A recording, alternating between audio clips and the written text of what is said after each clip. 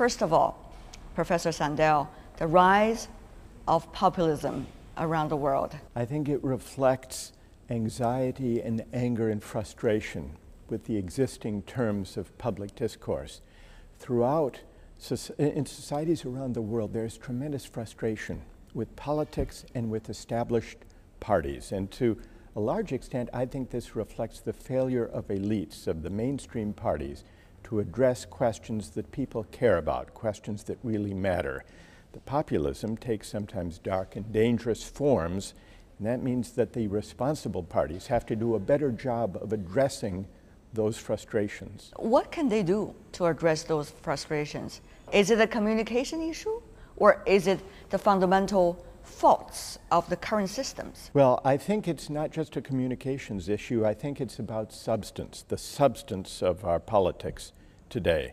We've lived through a period of roughly 3 decades of a kind of globalization, a market-driven globalization that has brought many benefits, but those benefits have not been equally shared across societies. So the mainstream parties need to address, you described the wealth gap, the growing inequality, and also a sense that people want to have a say in controlling the forces that govern their lives. They feel that community is unraveling, a sense of solidarity, a sense of shared fate unraveling. And so I think that the responsible parties have to find a way to address seriously questions of inequality, the erosion of community, and the sense of disempowerment. Is it being translated into actions? So far, it's been translated into actions, into effective political appeals, mainly by those who appeal to the worst instincts of frustrated. Give me an example. Well, Donald Trump in the United States has very successfully seized on the issue of immigration, but he's done it in a way that is deeply insulting and offensive to minorities, to Muslims, for example, and to Mexicans, talking about the border with Mexico.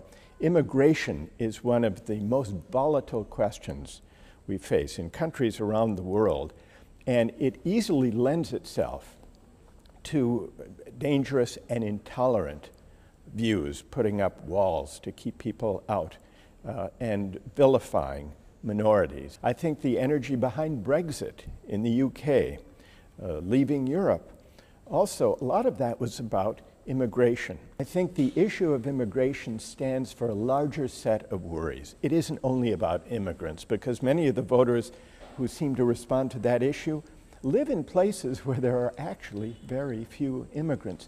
I think it stands for a sense that people feel they're less and less in control of the forces that govern their lives. In the economy, they feel shut out of economic opportunity with growing inequality, and also they feel that the culture has left them behind, that ordinary work is not respected. So I think part of a more responsible politics has to include not only the concern with inequality, but also a renewed respect for work and the meaning of work. There has been such a financialization of our economy, and therefore the way people work, the kind of people being respected, have been changing totally. Is it possible to change that or reverse that? No, not going back to the old days, except I do think it's you mentioned financial, the rewards that go to those at the top. Increasingly those are those in the financial sphere. The financial and professional class have reaped by far the greatest proportion of the benefits of globalization, of market-driven globalization.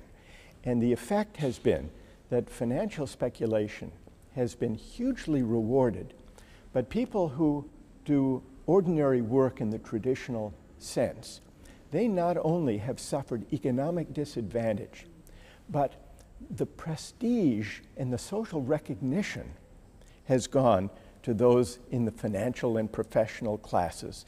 And so people in working classes rightly feel that their work, their contributions are not respected. And I think that's what we have to take seriously and think about and address in a meaningful way. What then, Professor? Well, what forms of work do? Now, the implicit answer that we've been giving to that question during the age, the market triumphalist past 3 decades of a kind of neoliberal market-driven globalization, the implicit answer is financial speculation and the professional classes make the greatest contribution to the common good because their work seems to contribute most to GDP. I think we need to examine that assumption. I think it's flawed. Much of the increased financial activity of the past 3 decades has not had a direct, a proportionate impact on either GDP or more broadly the public good. Whereas we have disparaged and failed to respect the contributions to the common good of teachers, of people who make things, and people who contribute to the economy in other ways, who contribute to health, to education, and to the making of things that are important to the good life. After the financialization of our economy, you're having the innovationalization in a way of our economy. At least entrepreneurship, innovative figures, they are being respected the most. It's true. Someone like Steve Jobs, who creates useful things that people feel improves their lives, that's a very tangible kind of contribution. So entrepreneurship and innovation do contribute very importantly to the things that make for a good life. But much of the financial speculation is not enabling investment in the real economy. So that's one question. But there's a broader question. Take some of our greatest sports stars and celebrities who make tens of millions of dollars and compare their rewards to the way we reward teaching, for example, or being a nurse contributing to people's education or health. Is the contribution of a sports star really 1,000 times greater to the common good than that of a school teacher or of a nurse? This is the kind of question that I put, or a banker. Compare what a banker on Wall Street makes compared to what a school teacher or a nurse makes. Now, you may say these are just abstract philosophical questions, but I think they raise fundamental questions about justice, about equality and inequality, and about the meaning of a contribution to the common good that we need to debate. What shall we change? Shall we change the proportion between social recognition and financial rewards, or shall we change the fundamental perception? Well, I think we need to work on both. So, for example, there are many debates today about whether to establish a living wage for people who do work that is not generously rewarded by the economy. Should there be a living wage beyond a minimum wage, a bare subsistence wage? The living wage is partly about economics, but it's also about social recognition. So I think we need to have these two debates together. What should be the financial and economic rewards? What is worthy? What contributions are worthy of social recognition? And those debates have to go together. It also connects to the contributions people make in their role within families, raising children. Now there, traditionally, is perhaps the greatest gap between financial reward and social recognition. Especially for women. Yes, but the debates about paid family leave, for example, or support for childcare for women who are in the workforce, are these debates about economic rewards or social recognition? They're about both. Right. And so I think... And we can do both, you think? I think so. We're capable of doing both? Well, we have to try. We But have to you try know, to do Professor a better job of doing both. Here's why. Here's why. Because what's happened when we've allowed markets and market values to define the value of social contributions, the gap between the true underlying value and the financial reward, that gap has grown greater and greater. In Europe, many of the economies are suffering a lot because of the overwhelming welfare system the EU has earlier promised its citizens. Countries follow suit. That's why they joined the EU, many of them. But now it seems that it could not work because nobody knows where the money comes from. So are we talking about, when you are saying we should work on both fronts, are we talking about the overwhelming social burdens or financial burdens for social justice? Well, I think the fundamental thing we have to take up is we have to question the assumption, which has become widespread in the last few decades, that markets are the primary instrument for defining and achieving the public good. So you're not for the European-style overwhelming welfare system? Well, I'm in favor. The welfare state has made a great contribution as a counterweight to unfettered markets.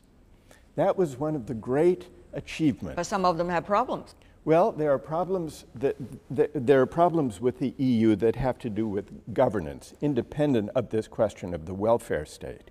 So there are problems of governance and a sense people have that they can really have a meaningful say, or is the power too distant? That's one issue. And the other issue is the one that you've raised earlier about the welfare state. I think we can find ways of financing through fair tax systems, generous welfare states to provide for the health and the education and a dignified retirement of people. I think that can be achieved.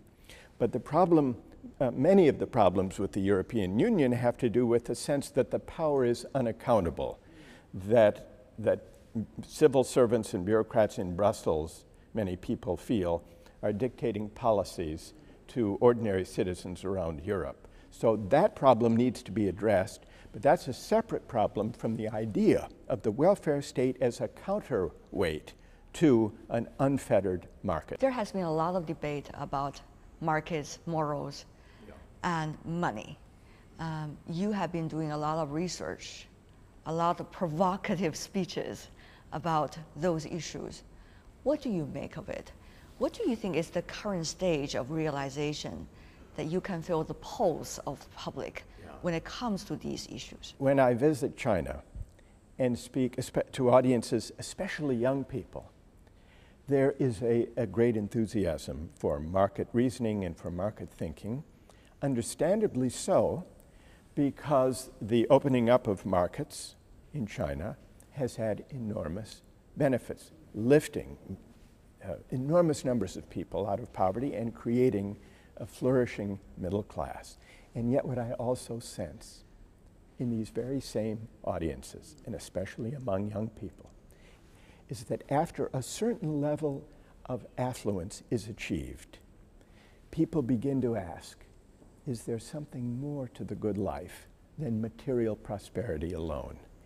And this question is being asked with greater and greater intensity, I find, not only in China, but in Europe, in the US, in Latin America, in countries around the world that have achieved a certain level of material prosperity and affluence.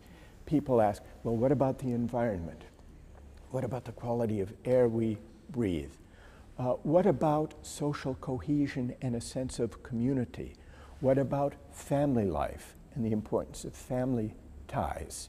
So at a certain point, people begin, and I think that we've reached that point today, to ask with growing urgency, is there more to the good life than material affluence alone? Thank you so much, Professor Sandel, for being with us. Thank you, Tian Wei. All the best. Thank you. Thank you.